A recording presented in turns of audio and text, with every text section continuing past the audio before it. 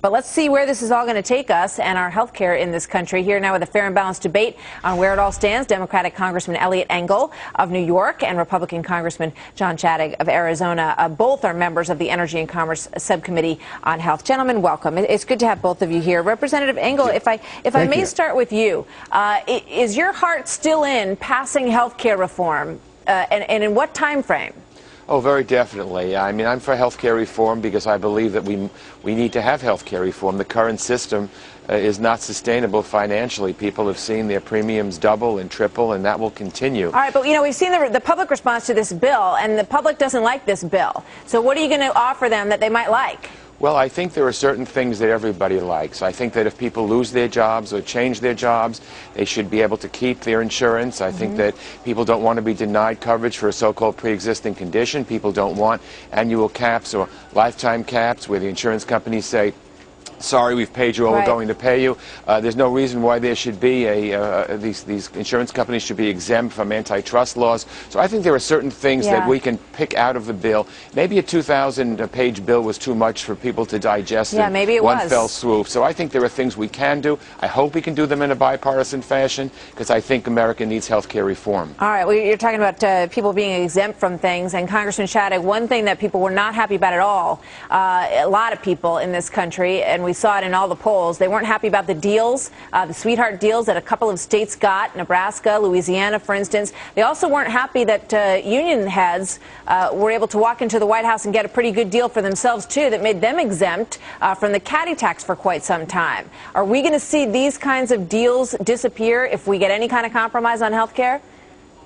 Well, I certainly hope so. You're absolutely right. The American people do not want this bill. They've seen the sweetheart deals that were cut for Nebraska or Louisiana or, for that matter, the Northeast, and they oppose that kind of insider self-dealing by members of Congress, powerful members of Congress.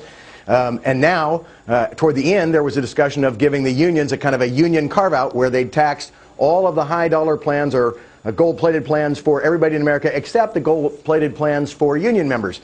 The American people are sick of that kind of smoke room dealing, and they oppose it. I do agree with Eliot that we can take this bill apart and do small pieces of it in ways that the American people can understand. And I think we can do that in a bipartisan fashion if the Democrats will agree. Pre-existing conditions, for example, is an issue on which we can come to an agreement, but not if, as they are currently threatening, they try to push it through reconciliation. But Representative Engel, is there anybody who's saying, you know what, let's just throw this entire bill out. Let's start from scratch, because I think there is some, some momentum behind that idea. Because if you really throw it out and start from scratch, maybe you could talk about things like individuals having their own policy, and they take that policy from one place to another. Or you could talk about real, true cross-border purchasing of health care. You could talk about tort reform. I mean, is that a better way to go, to say, start from square one? The president says we've got plenty of time. Well, unfortunately, as John knows, things take a long, long time in Washington and to get done, unfortunately. And I don't think we have to throw the baby out with the bathwater. I think there are things in this bill that are good. Yeah, but there's also so much stuff in that bill that is really annoying people. So, I mean, don't you think it might be a good, strong thing to say, to stand up as a congressman and say, out with this bill, let's start over? I think that we know what needs to be reformed, and I think that, and it doesn't mean we only do health care. I mean, we need to tackle the economy, we need to do jobs, unemployment, there are education, there are lots of other things we need to do. I think the problem was that Congress seemed like it was so fixated on health care that we didn't seem as if we were doing anything else. That was a mistake, and I think we learned from the mistake. And again, I hope that in a bipartisan fashion we can reach out and we can get this done. The Republicans have been saying no to everything, and that's got to change. So maybe if we meet in the middle, we can both say yes. Is that true, John Shadegg? Have you guys, you're not really reached out, or have you not been responding to? No one reached out to us. There's no doubt about it. There was no attempt to make this a bipartisan bill. The president talked about reaching out, but he lent the job of writing the bill to the congressional Democrats, and they never let any Republican in the room.